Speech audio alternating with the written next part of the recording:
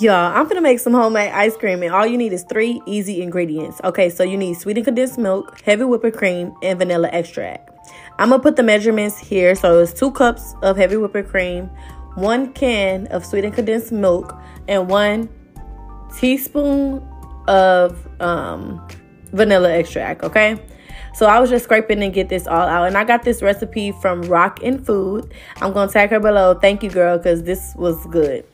So now you're going to need a hand mixer or whatever type of mixer you have. And you just going to be mixing, y'all.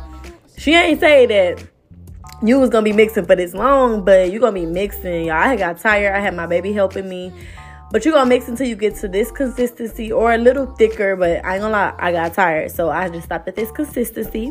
And I used the same ingredients that she used. Heath pieces, almonds. I don't think she used nuts.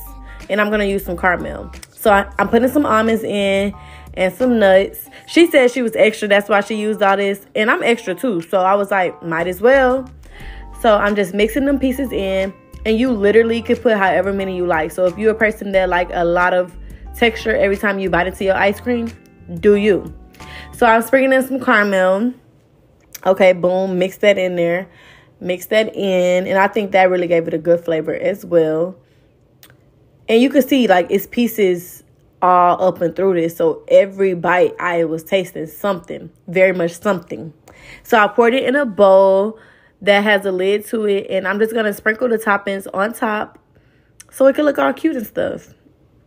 And there's my Heath pieces, and then I'm sprinkling some nuts and some almond pieces, and then I'm going to drizzle it with some caramel.